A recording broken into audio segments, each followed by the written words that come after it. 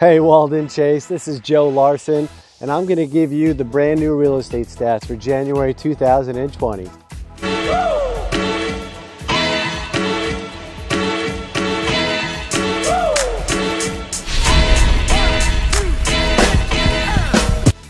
It's such a beautiful day here at the beginning of February. I'm really excited to see what the rest of the year is going to turn out to be, and I can't wait for this pool to open. So to kick off, there were 3 homes that sold and closed. There were 3 new homes that came on the market, which makes a total for 5 active homes for sale. One of those 3 new homes that came on the market in January actually went under contract, making a total of 6 homes currently under contract in our neighborhood. Now, the average price of the homes that were sold actually in 2019 was $322,877. That's actually up 6.5% from the previous year.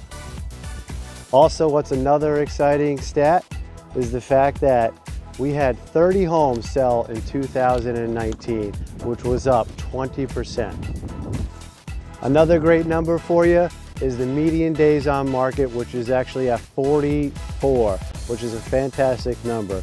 And the last number for you to consider is a list to sales price ratio of 98%, meaning whatever you list your house for, you can expect a possible turnaround of 98% of a closed contract price.